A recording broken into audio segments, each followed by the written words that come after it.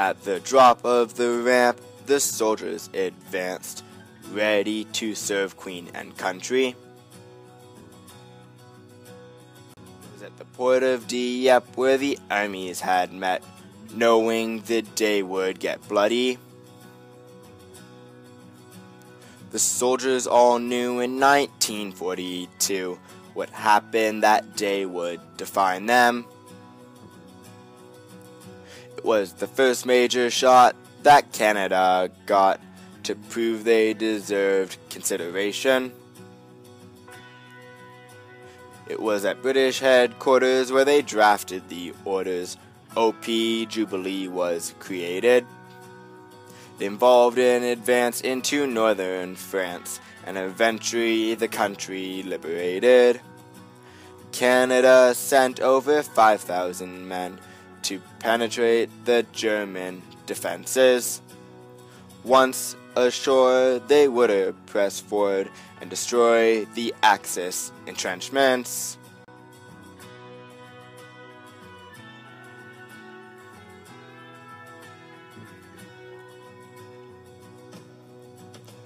The plan fell apart right from the start when the landing craft were discovered. After the smoke had cleared, it was pretty clear the Allied soldiers were slaughtered. The Germans now knew in 1942 that the Red Devils were coming. Soldiers didn't divert despite the guns on alert. For their country, they would keep going.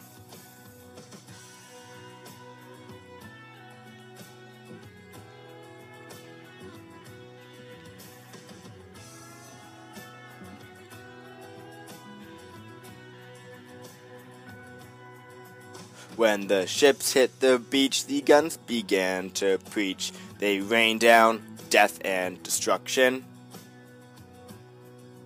Some only got a few feet before fate they did meet. The Canadians were driven by ambition. As planes flew overhead, they could only see dead. With a sudden pop, the pilot's plane started dropping. He heard a whistling sound as he fell towards the ground. His beloved plane became his coffin.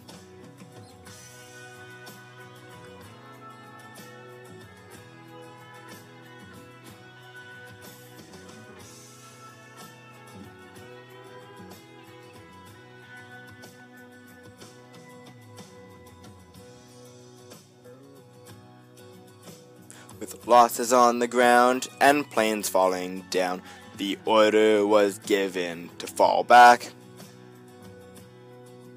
Ships began to retreat and left men on the beach. A small force stayed behind to attack. The day came to an end with over 1,000 dead. Many of those were Canadian. They fought and they died full of northern pride, never able to fight again.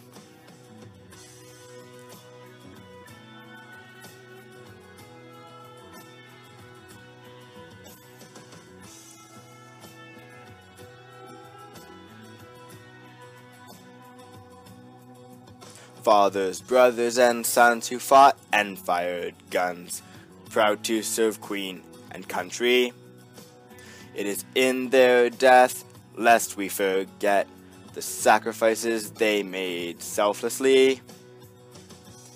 It's 1944 and Canadians again pour onto the beaches of France. The lessons learned from 1942 would be used in the Allied conquest.